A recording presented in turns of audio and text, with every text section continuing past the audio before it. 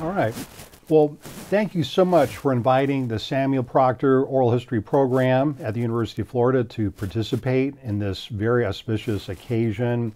It's so humbling and so exciting to be here to help commemorate the 64th anniversary of the Tallahassee bus boycott. My name is Paul Ortiz. I'm a professor of history and director of the Samuel Proctor Oral History Program at UF. And I'm just so excited to be here, to be the chance to work with my dear friend and colleague, Professor and Dr. Keith Parker, Dr. Larry Rivers, Shauna, and other amazing organizers of this event. So again, thank you for having us. I hope that we can say you're in for a real treat for our panel. In a few moments, you're actually going to hear firsthand oral history interviews read by students and staff of the Proctor program at UF. They will be reading from oral histories that I conducted during the summer of 1994 under the direction of Professor James Eaton, who many of you know was an amazing scholar in the United States and also the founding director of the Black Archives at Florida A&M University. First, I wanted to talk a little bit about really the multiple legacies of the Tallahassee bus boycott from a historian's perspective, and also how it was I came to do oral history interviews with some of the amazing organizers of the boycott. People like Mrs. Mary Ola Gaines, Mrs. Laura Dixie, Cornelius Speed, Professor Charles Smith, and really Daisy Young and a number of other individuals. So I want to talk both about the history of the boycott, the lessons for today, as well as give you a bit of a preview for the interviews that you're going to hear our students performing in just a few moments. You're going to hear and see the voices of people like Reverend C.K. Steele, Henry Steele, Reverend Henry Steele. You're going to see some video images and photographic stills that are going to kind of take you back on a time travel, if you will, back to Tallahassee in the 1950s, what the city looked like on the eve of the boycott, and then also some reflections on what's happened since that time. So what I'd like to do today is really to talk about the origins and precursors to the Tallahassee bus boycott, something of the boycott itself or something about the boycott, and the many important legacies of the Tallahassee bus boycott in the 64th anniversary of that. And I want to start with the takeaways. I have 4 takeaways in my presentation.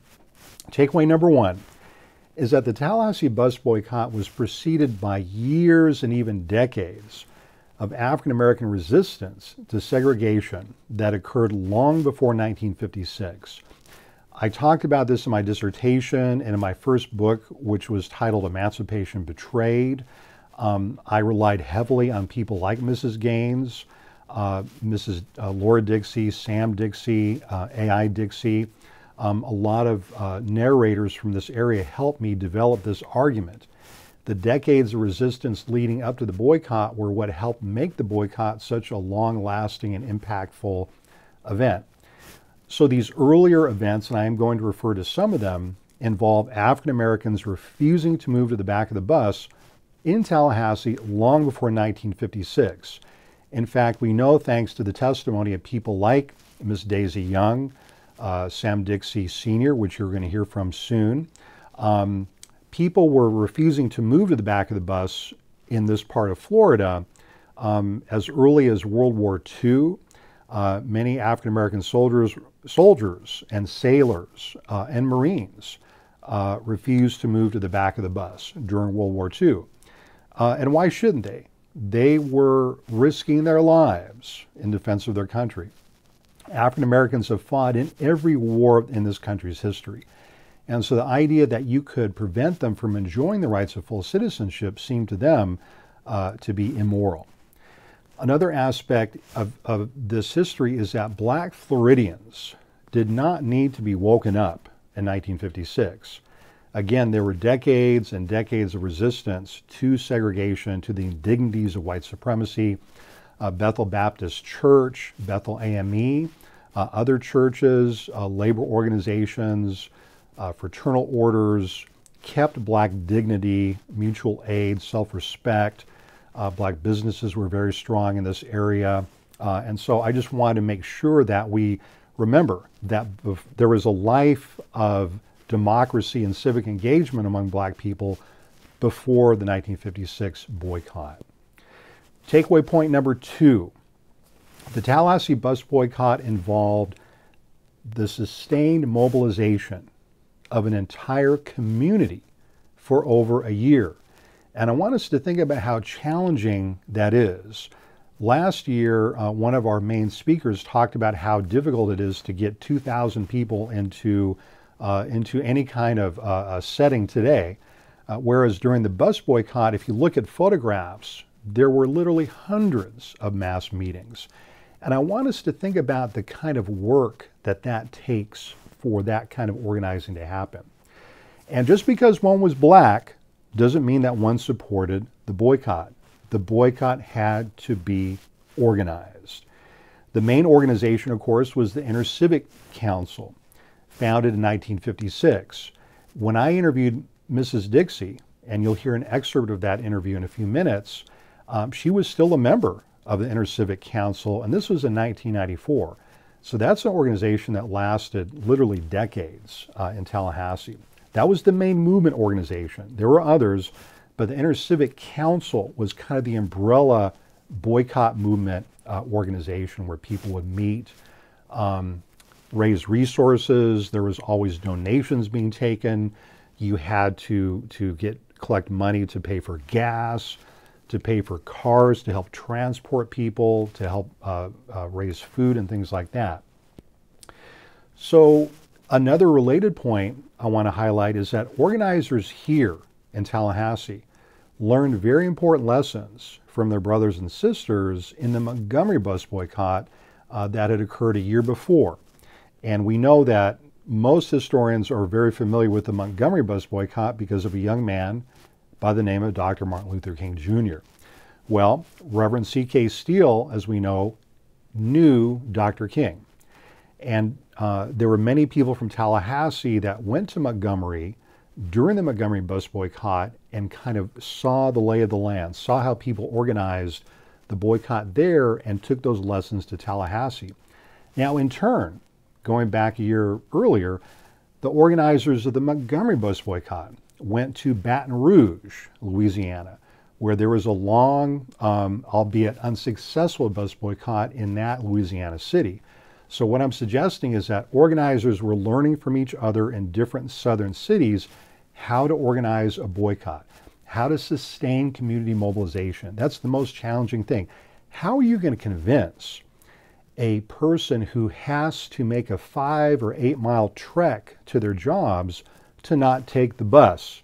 Are you going to tell them walk in the Florida sun? Think about that as an organizing challenge. You've got to find an alternative way to get that person to their job, to their family, to their church, so on and so forth. We know that the boycott involved organizing carpools, alternative transportation routes, because the police were always harassing you, right? It involved funding for gas and transportation expenses to keep the boycott happening. None of this happened organically. It had to be systematically created day in and day out. One of the jobs that Mrs. Laura Dixie had, by the way, as a rank and file organizer, was to go from bus stop to bus stop to say, brother or sister, ma'am, sir, we are boycotting the buses. We ask you to not get on the bus until we win justice. And so imagine yourself as an organizer trying to make that argument to keep the boycott going. That's what you had to do every day, every hour. It started the first moment the buses started, and it only ended when the buses stopped running. We had to have people at every stop to make sure the community respected the boycott. So takeaway number 3, the bus boycott occurred in one place and one time, but it left a tremendous legacy that really contributed to the forward momentum of the Black freedom struggle and the civil rights movement.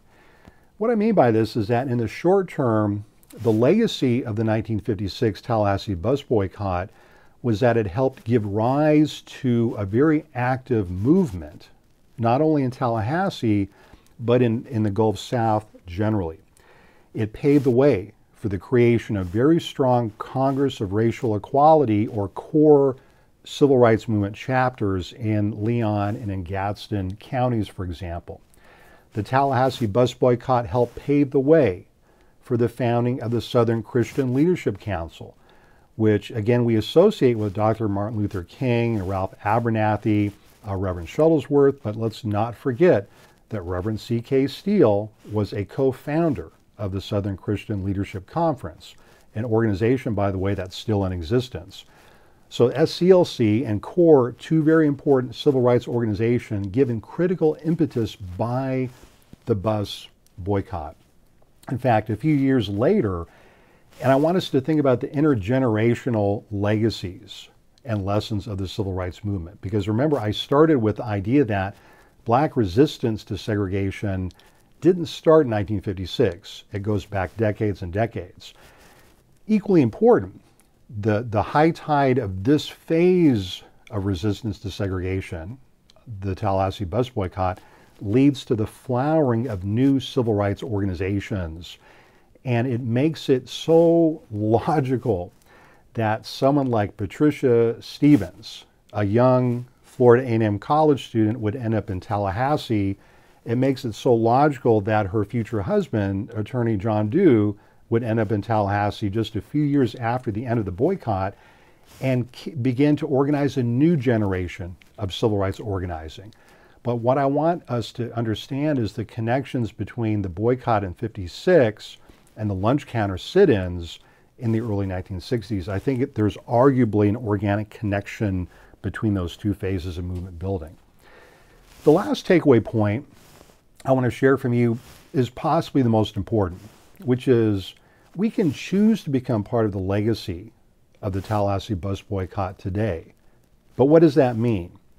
It means modeling the same behavior that people like Mrs. Dixie, Mrs. Gaines, Daisy Young, and others will be hearing from modeled. What that means is that being concerned with the well-being of our communities, it means standing up for social justice and for the poorest members of our neighborhood. Remember, the bus boycott success was premised on the self-activity of the poorest people in the community who needed the public transportation system to get from point A to point B. These were not individuals who owned motor vehicles, by and large, right? College students were important to the boycott. In many ways, they initiated it, but there were simply not enough college students to actually carry out a successful boycott. You needed what Dr. Martin Luther King Jr. taught us a social movement requires, right? Which is the labor and love of the PhDs and the no-Ds. And again, what I want to emphasize is I want us to think about what we would have done in 1956. Would we have participated? Would we have taken the risk? Many of the organizers suffered violence. Many of them were arrested, harassed, or even beaten by the police. Would we have had the courage back then to do what they did? But even more importantly, possibly, what are we willing to do now to ensure that social justice reigns and that all people are treated as God's children with dignity and respect?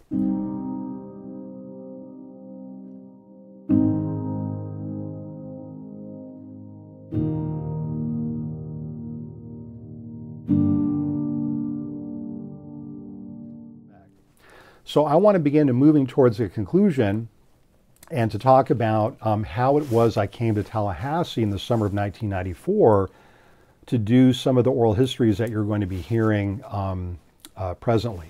So I was a grad student at Duke University. I was part of a big oral history project sponsored by the National Endowment for the Humanities, and it was titled Behind the Veil, Documenting African American Life in the Jim Crow South. And it involved sending graduate students like myself all across the South to do oral history interviews with African American elders in the early 1990s. The idea was to try to understand what life was like before the advent of the modern civil rights movement, roughly around the time of the Tallahassee bus boycott, Brown v. Board, the Greensboro sit-ins in 1960. We were trying to get as much of Black history before that time as possible through the memories and recollections of African American elders. We interviewed Professor Eaton. I can tell you from a firsthand experience, James Eaton was a wonderful mentor. He was a great, great human being. He did so much work, as many of you know, to really get the Black Archives up and running. And it's a testament to his legacy that the Black Archives today is really thriving. I was thrilled to be able to give a lecture there just a couple of months ago. So in 1994, getting my time capsule, or time travel machine, I am a second-year graduate student working under James Eaton in the Black Archives at Florida A&M campus, a team of 3 grad students. We all stayed on campus in the dorms. James Eaton gave us a large list of African American elders to go out and to interview. And immediately I realized I was in a community in Tallahassee and Leon County and neighboring Gadsden County. I was in a remarkable community. People talked so highly immediately about people like Reverend Steele, Coach Gaither, Daisy Young, a lot of the kind of legendary ministers, women's leaders of fraternal organizations. I remember the first time I went to Laura Dixie's house, and I got there, believe it or not, through what we call in the oral history world as a cold call. I called the union headquarters of the American Federation of State, County, and Municipal Employees, or AFSCME. And I called up the office, the AFSCME union office. I said, I'm here in town for a period of time. I'm trying to do oral histories with Black elders. Do you know of anyone I should interview? And right away, the AFSCME union people said, you've got to interview our founder, Mrs. Laura Dixie. And I went out to interview her, and it was transformative for me. It changed the rest of my life because I had the opportunity to speak firsthand with a woman who, when she passed away, many of us remember Reverend Holmes of Bethel Baptist, who called Laura Mae Dixie the mother of the movement in Tallahassee. She was an incredible person. Remember now, the boycott was in 1956, and I interviewed her in 1994, and then interviewed her, and then my students have had the chance to interview her before she passed away. She had just as much energy in 1994 as I think she had in 1956. Mrs. Dixie was always looking out after people. She was always visiting elders in nursing homes. She was always checking in on neighbors. She was always making sure young people were being taken care of. She was always going to classes to talk about her life history. In other words, Laura Mae Dixie modeled that kind of behavior that I think we want to try to model today. And she, even though the boycott concluded at a certain point, she carried the boycott's lessons with her for her entire life and then taught them to generations of younger people. I also had the chance to interview her husband, Sam Dixie Sr. And many of you will smile as you hear this because you know that they were a remarkable couple. They had a marriage which lasted almost half a century. They hosted in their house Dr. Martin Luther King, who stayed there. They hosted a number of other people. The community that they're in, which we call now, my understanding is near the Gaither Golf Course, but a very strong Black, working class, middle class neighborhood. And I was just so honored that they took me in 1994 and really almost adopted me as a member of the family. They insisted that I stayed with them every time I would come during the summers to do research. And they were so welcoming to me, and then again later to my to generations of my students. So I want to thank Sam Dixie Jr. and Thelma Dixie, his wife, for continuing to make our University of Florida students a part of their family as well. So I really want to kind of wrap up here. As you know, historians like to talk, and I could continue talking about the boycott for many, many years. But I want to conclude with the story of a person by the name of Malachi Andrews. And Mr. Andrews grew up as a farmer. He was a service worker, and he was a person who grew up in Gadsden County. His family, they were farming people. In his oral history, which is available now at the University of Florida, and I should say that all of the interviews that you're going to be listening to excerpts of in a few minutes, they're all going to be accessible, publicly accessible at the University of Florida, the digital collection. And you can contact us if you're interested in getting any of those interviews. But they'll be fully accessible hopefully within the month. But Malachi Andrews, I think about him because he was a person of tremendous dignity and bearing. He began talking about African-American resistance to segregation coming from Gadsden to Tallahassee really in the 1930s. He took part in the bus boycott. He was never a public leader. He wasn't charismatic. He didn't give speeches, right? But he was one of those rank and file organizers who helped do the day-to-day work of the boycott that needed to be done. And so I wanted to pay my respects to Mr. Andrews and to just read a portion of his excerpt. And this is going to get us into a transition of what you're going to be hearing in a few minutes. So I interviewed Mr. Andrews on August 9th, 1994. And I started by asking, Mr. Andrews, when you began riding the bus to Tallahassee and you were forced to stand up, did you or any other black people vocally say anything to the driver or voice your opinions? Now remember, this is in the 1930s he's talking. So Mr. Andrews responds as following. Yes, many times. Yes, many times. I remember one afternoon I was going to my work at A&M University, and I took a seat up front, and the driver told me to go back to the back of the bus. I asked him why. He said, because I said so. I said, no. I said, I paid my money just like everybody else. I'm going to ride whoever I please. He said, if you don't get up, I'm going to call the law. I said, well, sir, you'll just have to call the law. I'm not getting up. So he got to a little store across town. He jumped off the bus and went in to call the law. So one of the boys on the bus got off and ran into the store to tell the merchant, to tell the store operator to not let him use the phone because they're calling it on a black rider. So the man did tell him not to use his phone. So then he had no other choice but to come on and drive the bus around up on the campus. And when he got up in the campus at A&M and got to a phone, I had gotten off the bus and gone to my place of work. And this has happened to me several times. And I know any number of people who had the same problem. Fortunately, when we get to the police department, most of the times they'd ravel it out because they would know where there's no law against it. See, by this time, there wasn't even a law that said black people had to move to the back of the bus. Mr. Gaines and most African Americans in Tallahassee knew that. They resisted. They stood up against white supremacy. And so when those college students took the stand that they did against segregation, an entire community was ready to get behind them and to organize the Tallahassee bus boycott.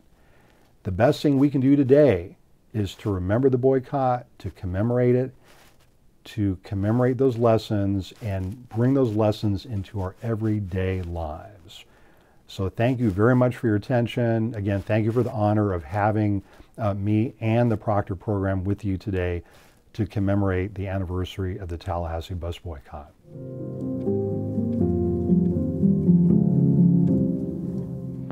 Of course, you know that in December of 1955, there was a nationally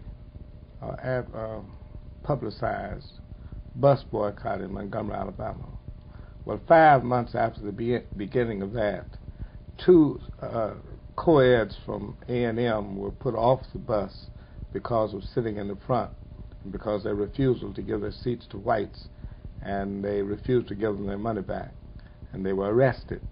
And it was from that incident that we organized the Inter-Civic Council. First meeting we had as an interdenominational fellowship of ministers, what we call the Ministers Alliance, met at Bethel AME. I happened to be the president of the Interdenominational Ministerial Alliance at that time. We met at Bethel AME, and we took cognizance of the movement that had actually started on campus. Florida A&M students was involved, and all that day I heard them talking about what had happened on the bus. So they said, we call it a mass meeting tonight at Bethel Baptist Church. And well, I had a few customers that I had to finish up, and I was a few minutes late getting there. Dean Thomas, did you remember Dean Thomas? Mm-hmm. Dean Thomas and I walked in the church house together. And by this time, a young man from Miami, Odell Jones, said they had nominated all the officers, which was, 9 of us, I believe, president, vice president, treasurer, whatnot, secretary, Dr. E.M.C. Williams, secretary. And Odell said, I nominate Brother Eddie Burns to be the assistant secretary. That was the last person that to be, officer that to be elected. So everybody just went to pieces. I said, now what do I know about, talking to myself, what do I know about being a doggone secretary? And something said, go ahead on, accept it. The people like you. And Reverend Steele said, Brother Barrington, will you accept that? I said, yes. But when the Inter-Civic Council, or the movement, I guess, started as it did in Montgomery and coming over to Tallahassee and the like, I think we can say that the forming of the Inter-Civic Council became a new construct in the social life of Black Tallahassee, and I would say of the sympathetic community, non-Black. The Interdenominational Alliance, Dr. James Hudson was president of it. We called a meeting of leaders. We appointed a committee to go see the city manager and the manager of the bus company to see if we could get some understanding, which we did not get. We reported to a mass meeting that night, at which time they voted to come off the buses, which demanded some kind of organization. I remember the very first day of the bus boycott in 1956, as was mentioned in the film. My brother and I, my younger brother, Clifford, and I were on our way home from school, and on this particular day, we decided to take the bus home. When the bus left Bond Community, came back through FAMU, and we were coming along Boulevard right there at the set, and students were in an uproar on both sides of the streets, yelling, get off that bus, get off that bus. And immediately we knew what had happened, that a boycott had been initiated here in Tallahassee, led by the students of Florida A&M. So as soon as the bus turned down Palmer and we got to Adams, off we came and walked the rest of the way home. We have to believe, and that's what two young, beautiful FAMU students did on that Saturday, May 26, 1956. Now, no, I wasn't there. I was not an eyewitness. I wasn't even a twinkle in my daddy's eye. I didn't come along until later, a few years later. But it didn't matter. Miss Wilhelmina Jakes and Miss Carrie Patterson, they got sick and tired of being sick and tired. That citywide bus had whites only and colors only sections. And if the white section filled up and if the white people needed a seat, the colors had to yield their seat for the whites. And if the colored section was full, they had to stand up. So they got sick and tired of being sick and tired and having to follow that. So one day, they decided to pay their fare, and as the late Gerald Easley put it in the Democrat article, they plopped down in the whites only section and sat right next to one of our good white sisters. Now, I can't tell whether the sister had a problem with that, but the bus driver sure did. He had such a problem that he drove to a gas station. They didn't have cell phones in '56. He drove to a gas station and called the police, and they were promptly arrested. They were charged with the potential for inciting a riot because of where they sat. But these sisters, these young FAMU graduates, which I am a graduate, a proud graduate of Florida A&M University, these young ladies were woke. They were woke before woke was cool. They were woke before woke was even a thing. They were woke because they knew what was going to happen, and they were ready for it. Because, you know, the bus boycott was already going on in Montgomery. So they were doing it in Tallahassee. They were woke and they were ready. And I'm sure they were aware of what could possibly happen when they did this thing. But it didn't stop them from being disruptors. Dr. King stated that for evil to succeed, all it needs is for good men or women to do nothing. Nothing. Stay woke now. He's also said that nothing in all the world is more dangerous than sincere ignorance and conscientious stupidity. Those words right there just resonate as we work in our communities, and we see this even now. But these ladies did something by getting themselves arrested. This woke up the whole community, but most especially Florida A&M. Florida A&M started this bus boycott under the leadership of their SGA president. The students circulated petitions, and according to the Tallahassee Democrat, 2,300 students showed up. They showed up. In 1956, 2,300 students showed up. Can we get 2,300 people to show up for a good cause now? I'm looking at this room, and thank you all for being here. But this place should be packed. This because of what happened. But we've gotten comfortable. We're going to talk about that. We've gotten comfortable because life is good. But if we're not careful, and if we don't stay woke, it could change in the flickering of an eye. So the bus boycott began on May 28, 1956, and lasted until December 22nd, 1956. Now, in my mind's eye, that's what the preachers say. I know some preachers in the room. In my mind's eye, y'all say, I can see that empty bus rattling through campus around the set or whatever was going on in 56. Empty, because people were walking and they had their own carpools and they refused to ride the bus because they were protesting. If we can get a couple of people to just agree to do the same thing at the same time, we'll make progress. But we seem to have a little problem even today doing that. So I admire and I applaud the efforts of those students. That's why it's important to keep young people involved, because they're not afraid. We're afraid because we don't want to lose our jobs. We don't want to lose our housing. We don't want to lose a lot of things. We're afraid. These young people don't have all that stuff. So they're not afraid of losing what they don't have.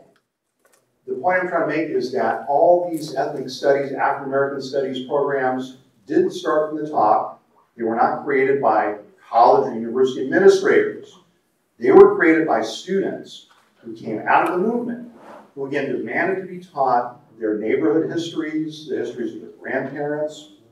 I could go on and on. I will tell just one more story, and then we'll get right into the panel.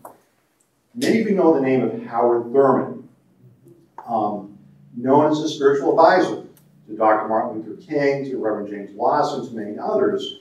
Howard Thurman was the first African-American dean of Marsh College, and many people gave him a lot of accolades. He deserved all those accolades. But he said, you know, when I think of who taught me to be a Christian liberation theologian, I had great education.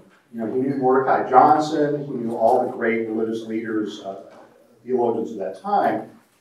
But he always said, Reverend Thurman always said, I credit my grandmother, who had been a slave in Madison County, as being my greatest educator. She never learned how to read or write. She would have me read the Bible to her growing up as a young boy, but she always forbade me. I was never allowed to read the Pauline epistles. Why not? Because that was the only part of the Bible that her master in Madison would allow to be read in plantation.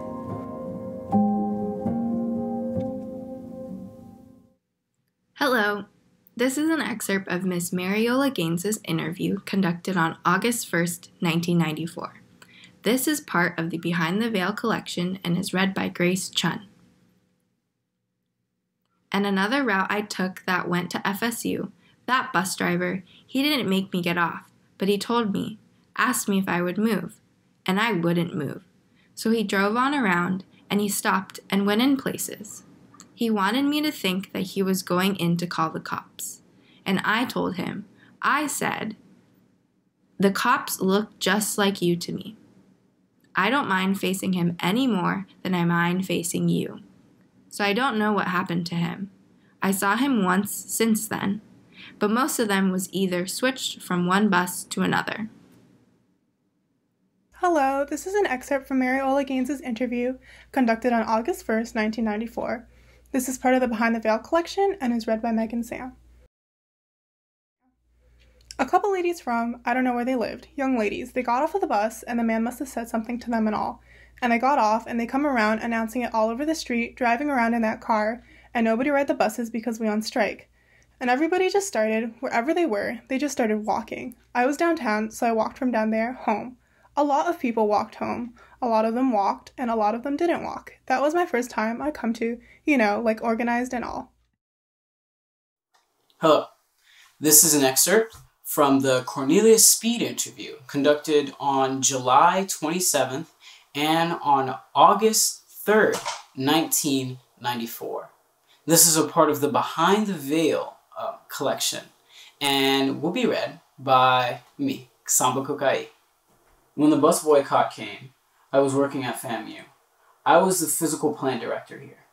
I worked here for about 35 years until my retirement, but I operated a service station on the fringe of campus that I had people running around during the day on the corner of Adams and Palmer Avenue as you go down the hill from campus, a Gulf station. And when the boycott started, my supplier came to me and asked me if I would supply. He was the mayor at that time, and he tried to get me to provide information as to what was going on with the boycott, and I couldn't do that. It was no way I could do that. But in the meantime, the carpool, they were using my station to supply all the fuel for the carpool. I knew who was doing it. I was aware of what was going on, but they would just send a note and say 5 gallons or 10 gallons. There was no name on the note, whatever. And of course, the fellows who ran the station for me during the day knew that. Once a week, they would send me a check. I would go there, and the check was there. They paid everything they owed. So when they couldn't stop it, Judge Rudd, who was the brother to Representative Rudd, his brother John Rudd, was the city judge. And they subpoenaed me with all my records. And of course, I took the records just like they were. I took all those little pieces of paper that said 5 gallons, 10 gallons, and they thought they knew who was sending them. And they were absolutely right. But I wasn't going to confess. There was no name. And my position was, I'm not there. I have no idea who sent the notes. But as long as they paid me, I didn't worry about it. People who were there ran the station. All I did, I went there at night and closed at 10. I would relieve them all at 7 o'clock. And I closed at 10. So I had no way of knowing. They hired an attorney from Tampa, Florida, named John Hawes, who came here to handle the case. And I got there and he had taken a deposition from me of all these things. Of course, I didn't know anything. I didn't know anything. So when they put me on the stand with the judge and the attorney and started questioning me, my only answer was, I've told you what I know. I've given you all the evidence that I have. I've given you that. Because on the little book, there was gas, you know. Gas, 5 gallons, 10 gallons, 6 gallons, 12 gallons. Whatever it was, and the total. They paid the total. My point was, I never looked to see who signed the check. The check was there. I just stamped it and deposited it. I never looked to see who signed it. I don't know who signed it. And it was a peculiar thing when they had interrogated me and had another person there who was black, who was supporting them in everything they had done, who was also an employee of FAMU, who was supporting them in everything they had done and tried to give them every detail he could to help them entrap me. But when it was over and they couldn't get anything, they had interrogated me for 2 hours almost and found they couldn't get anything. They dismissed me. And as I walked out, Attorney Rudd came to the door and said, "Cornelius, you're the damnedest liar I ever think I've met in my life." And I said, "Thank you, sir." I said, "Thank you, sir," and walked out. Hello, this is an excerpt from Malakia Andrews' interview. This is part of the Behind the Veil collection, and it's read by me, Charity Kelly. The old trail bus used to run from Tallahassee to Havana and Quincy, and when we would get on these buses, they would make us get up, tell us we can't sit there, and the big question was in my mind, how was it that I was paying my money like them and couldn't sit on the bus? And from that, we began to resent the action, and then they began to call the police and have us snatched off the buses and these types of things. Thank you.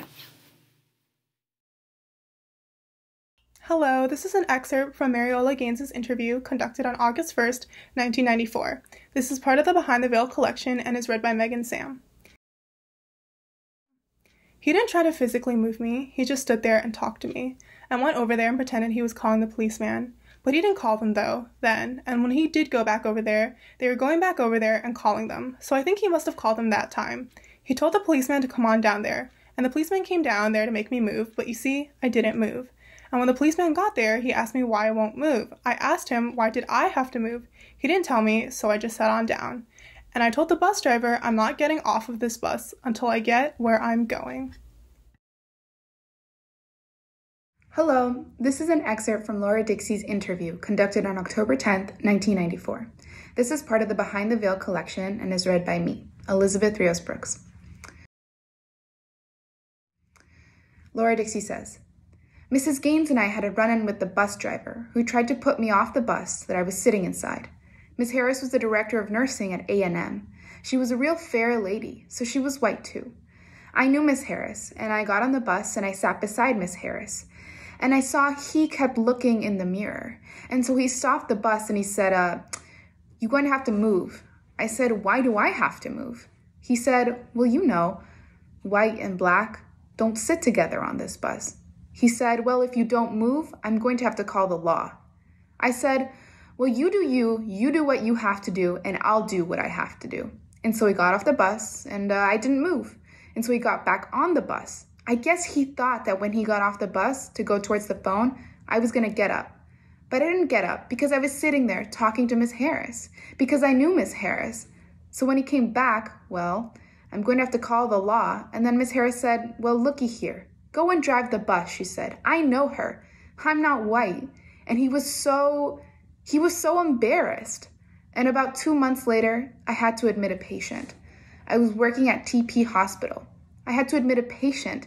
And when I went to admit a patient, who's sitting up there to be admitted but him? Thank you. Hello, this is an excerpt from Laura Dixie's interview conducted on August 5th, 1994. This is part of the Behind the Veil collection and is read by me, Isabella Oliver. I said, if I can get the floor, I want to get the floor for the first time that night, and I did. I laid my little speech before why we should let Reverend Steely go for the good of what he was doing, and not only for Tallahassee, not only for Bethel, for the whole entire nation, because he was going all over the country raising money because they were going through a struggle with the bus boycott. They had the carpool going and they had to raise money, and Steele was going off raising money, bringing it back here, and some of those deacons didn't want him to do it. And they were trying to railroad him out of that church. But the people that night, when I got the floor, and I showed the people what the benefit now, though, that they listened to me, I told them, I don't need a preacher. I got to dictate to where they were going and how. What he is doing is helping the whole entire nation of the Black people. And they threw them recommendation out what the deacons brought in that night. They said, let's discuss. And the women took the floor and they ate them deacons and they ate them up. Hello, this is an excerpt from Mrs. Mariola Gaines' interview conducted on August 1st, 1994. This is part of the Behind the Veil collection and is read by me, Charity Kelly. Dr. Ortiz, Mrs. Gaines, you said on the first incident with the bus, when you refused to move to the back, you called Reverend Steele. Mrs. Gaines, no, someone else called Reverend Steele. Some lady was standing across the street. One of the members of his church was standing across the street and saw what was happening. The bus stood there so long. And so after they told her he was trying to make me get off, and I couldn't get off, most of the bus thought I should move. And so since she went and called Reverend Steele, and he called the manager of the place, and I never seen that man before. I don't know what happened to him. Dr. Ortiz. So Reverend Steele called the manager of the bus? Mrs. Gaines. Of the bus, and him that his manager are not being treated right, and he wanted to do something about it. Thank you. Hello. This is an excerpt from Mariola Gaines' interview conducted on August 1st, 1994. This is a part of the Behind the Veil collection and is read by Sandra Romero. And so the other was about 6, I think, and the bus driver made me move my seat because I wasn't supposed to be sitting with white folk. That's what he said. And I told him, I said, I'm responsible for these children and that their mother knows that they're on here. So we didn't get off the bus, but he moved the children. He made the 2 little boys, those 5 and 6-year-old boys, he made them move up to another seat. So I went home and told her about it, and her husband went, and I ain't seen him no more since. Her husband went down, blessed them out, and they told Mr. Carter, said, I don't want to have to come down here no more, because we sent those children for a bus ride, and I want my maid treated right. So I didn't see no more of him anymore. Thank you. Hello. This is an excerpt from Samuel Dixie's interview conducted on August 5th, 1994. This is part of the Behind the Veil collection and read by me, Omar Sanchez. Like I said, I had a lot of crucial experience by being a man. I guess my mind recall, I was coming out of Wilmington, North Carolina, in 1942, coming home at the early age of about 21 and 22, and coming home on a 4-long coming out of Wilmington. The bus was loaded, and I was there, was one seat vacant, and that was beside a white girl, and some white soldiers, some white sailors, was sitting behind her, and one seat was vacant. I was right with my hand up on the rail, trying to hold on. Had over 300 miles to come to Tallahassee, and she looked up. She said, "Soldier, sit aside me," and I sat down. And the bus driver missed me out of that aisle. He immediately stopped the bus over and once jumped up and run back there and said, "Get up, get up, get up. You know, you're not supposed to do that." So 2 white sailors came to my rescue, and they said she told him to sit down there, and what can he do to her? Said, "You better get up there and drive the bus." Said, "We all in this thing together, we fighting." Said, now she asked him to sit down, and now if you can't drive the bus, that bus will drive and put you off.